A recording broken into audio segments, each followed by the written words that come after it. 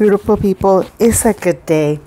It's the day I've been looking forward for a long time. So let's see why I am so happy about this day. Yeah. We're going to go here and look at the royal family.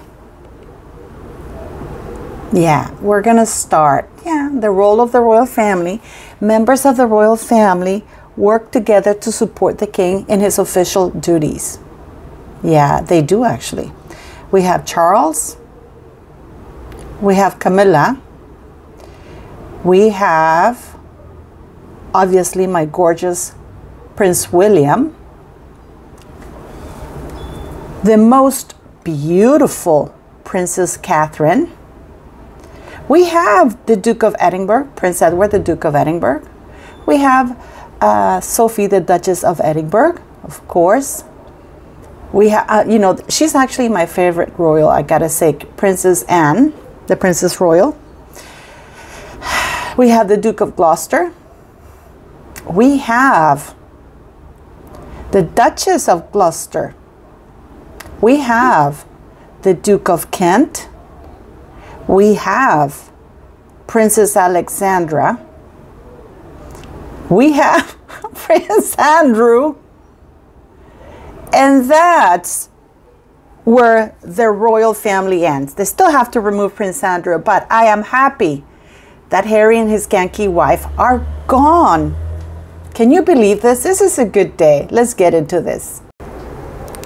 Those of you who have been following me know how important this is to me and how important actually it is for the monarchy. How many years have we been asking for this to be over and done with? Quite a few.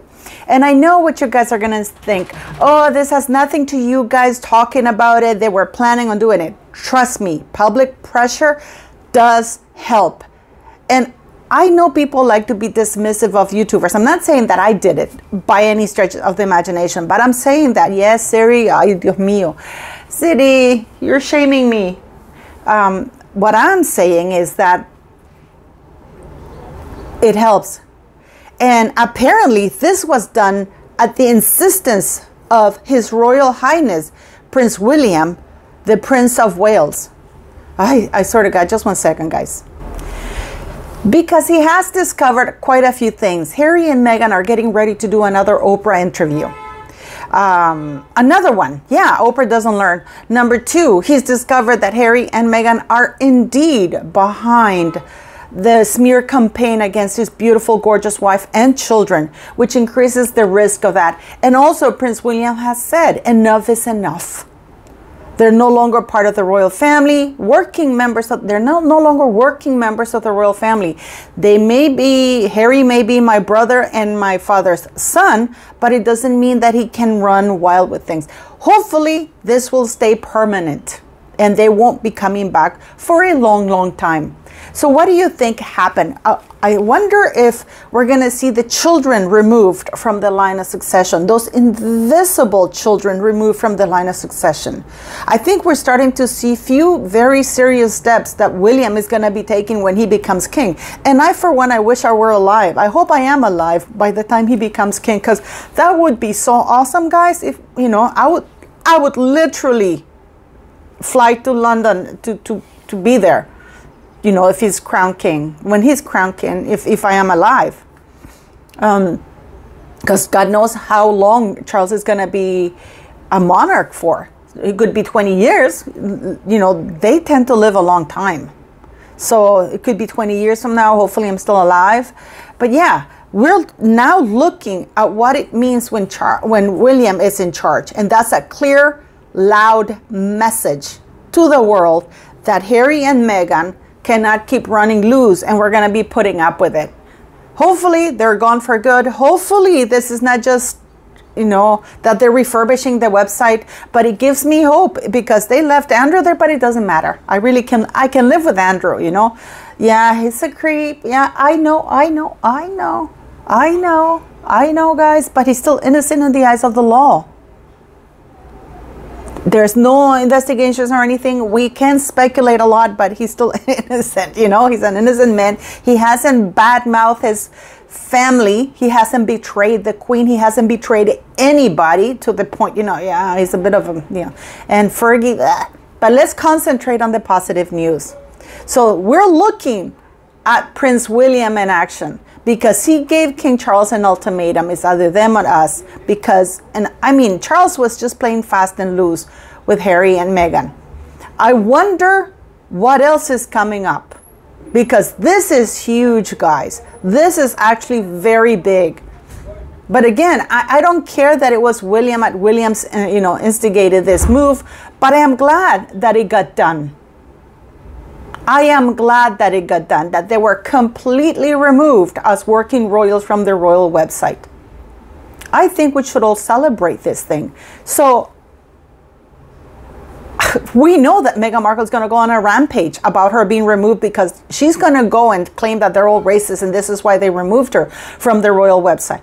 No, they removed her because she's no longer a working royal. And the royal family, the monarchy, is finally sending a message to the world. Don't come looking for them here on the website, because they're no longer working royals. They no longer have access to any of us except 2 people in the royal family. And I'm going to do a video who the royal moles are, who the real royal traders are passing on information. And even those 2 are en alitas de cucaracha. That's a saying, like, you know, like when you know, cockroaches, they have wings, you know, and they fly, but they're very thin, so they're threading on thin ice. So, we can surely expect Montecito meltdown over there, because I wonder if she's going to get a message that she can't use a royal logo for her skanky website. I hope that she's been told, because I don't know if I told you, but this lawyer, I published this article, a lawyer in California bought SussexRoyal.com. He bought that in 2020, I believe.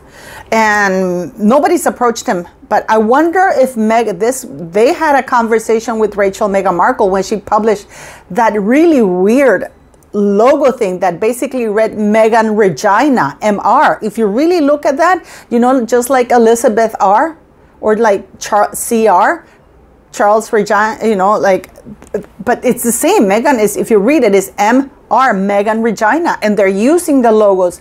It is my belief that they were told, you went too far. You went too far by using the logos, because Fergie has been using her title, but she's never used a royal logo or stamp.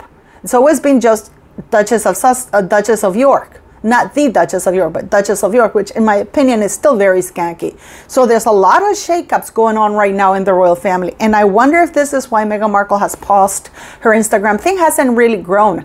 How much do you think is going to affect their Sussex brand? That mock of a thing that they published saying, we changed our name to Sussex because we want family unity. No, that's not your last name. Sussex is a place in the United Kingdom which you hardly ever go see, and which you have trashed. You know, my mic keeps falling off. I have to pin it better. So yeah, so we have there, Meghan and Harry have shamed Sussex. And let's not forget that on June 14th is going to be the second reading for the amendment of the Treason Act of 1917.